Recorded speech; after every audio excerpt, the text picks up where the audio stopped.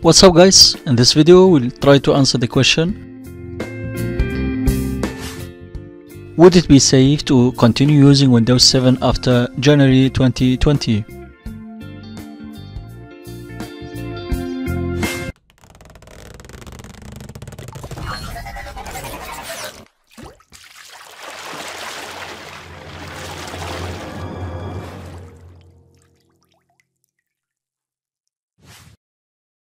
Welcome back. If you are watching this video, then probably you are using Windows 7 as your default operating system or OS. As you all know, Windows 7 is one of the most popular Microsoft OS worldwide. Consequently, people got accustomed to it.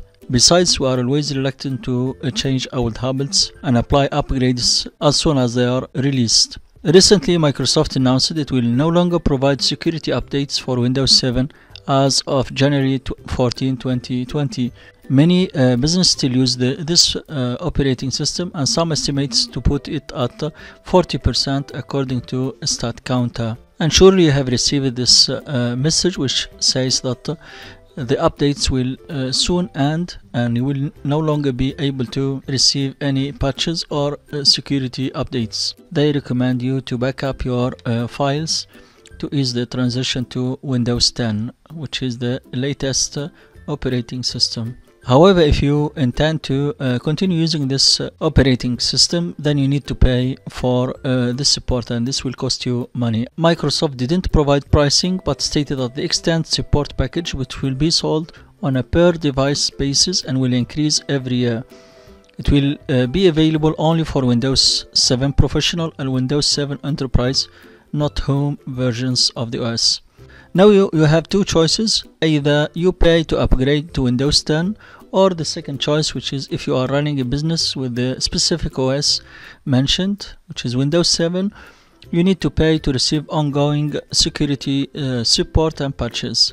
This also encourages Microsoft users to upgrade to the latest versions of Windows, as Microsoft stated, to help customers shift to a modern desktop. www.raqmedia.com.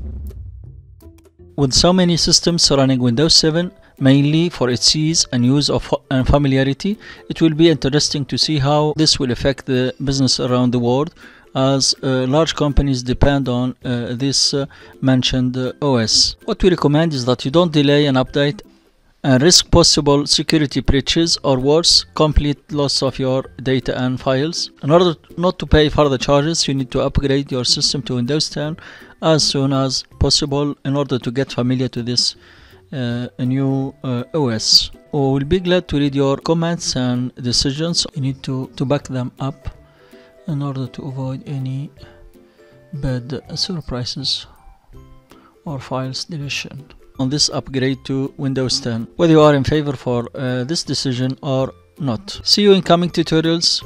Peace.